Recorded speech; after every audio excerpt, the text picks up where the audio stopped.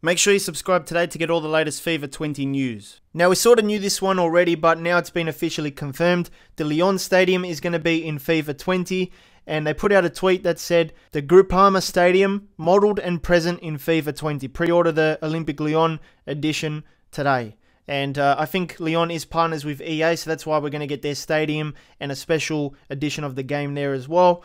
And they put out this little trailer as well. Now, this stadium was in FIFA 19. It was added pretty late when they had the Women's World Cup DLC, because that was the official final venue. So it is in FIFA 19, but now it's going to be carried over to FIFA 20 as a proper stadium, which means whenever you use Lyon in career mode and kickoff mode, you're going to have this stadium now. If you need something else to watch, make sure you click the card in the middle. It'll take you to another video of mine. I'll see you next time.